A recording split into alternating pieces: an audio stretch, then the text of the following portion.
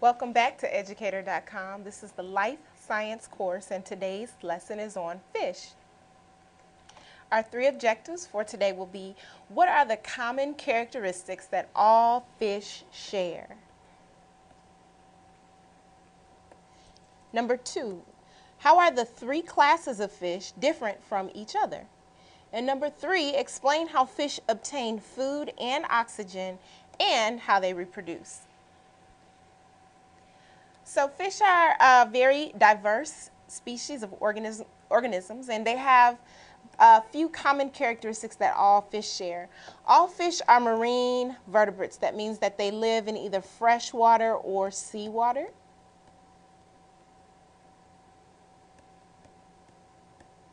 And they can live at varying levels, meaning you can have some fish that live in shallow waters, and then you have fish that live in very deep water.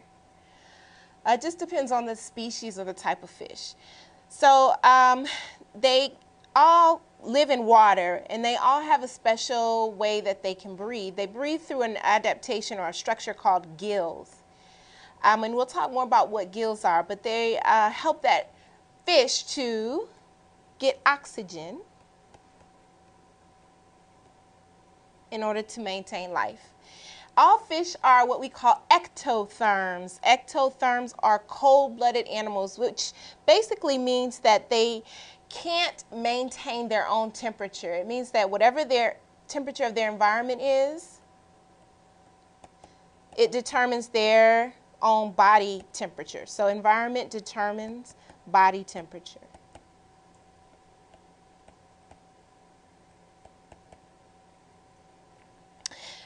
Fish also have something called scales, and scales are the outside hard structure that is used for protection from their predators. And also fish have what we call fins and a muscular tail, and these two structures help the fish to swim. And lastly, all fish reproduce sexually. Now, some fish have what we call internal fertilization. And that's when the male deposits its sperm into the female fish, and then the female fish eggs are fertilized that way. And then some have external fertilization, and that means that the female actually deposits thousands of eggs outside of her body, and then the male comes along and deposits its sperm in the same area, and that's how the fish are fertilized. In either way, the baby fish are hatched from these eggs, from the fertilized eggs. And here's a picture of fish eggs here. These are fertilized fish eggs. And then this is just various pictures of different types of fish. Okay, so let's talk about these fins. Fins are a structure that are similar to the steering wheel in a car. It helps the fish to be able to determine the direction in which it wants to go. And fins are used for swimming, for turning, staying upright, for making sure that the fish maintains its balance. And fins are located all around the fish bodies. They're located at the top of the fish, and the very top of the fish that's on the fish's back, this will be considered the fish's back, is called the dorsal fin. And if you've ever seen the movie like Jaws, or you've ever seen footage of a shark, sometimes you'll see the dorsal fin sticking out of the water. And that's what that looks like here in this picture. And then you've also got something called the caudal fin. It's actually in the back by the back tail of the fish. And you've got other fins such as the anal fin here, and you've got the pelvic fin, the pectoral fin. All of those fins have the same function. They help the fish to move through the water more efficiently.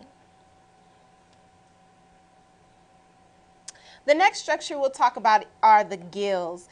The gills are the soft, feathery tissue that helps the fish to breathe.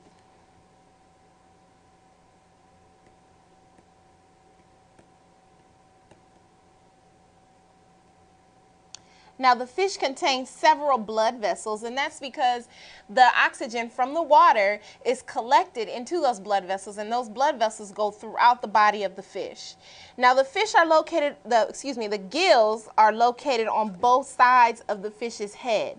Similar to this picture here where you've got the gill here and you've got a gill here on both sides. And again, the gills are used for respiration or for breathing. What are the steps? Well, the fish first takes water into its mouth.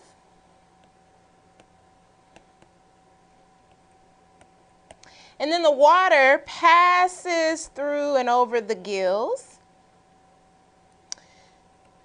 As that water passes over the gills, the oxygen is collected into the gills, and gas exchange occurs. What is gas exchange? It's when oxygen is exchanged with the carbon dioxide in the blood. So the carbon dioxide gas is actually a waste material that animals want to get out of their body, but the oxygen is needed for all cells within the body to survive. So as the oxygen goes over the gills, gas exchange occurs, and then the oxygen goes where it's needed in the rest of the fish's body. Here is a picture of the shark gills here. Obviously, because the shark is such a large predator, it needs very large gills in order to survive.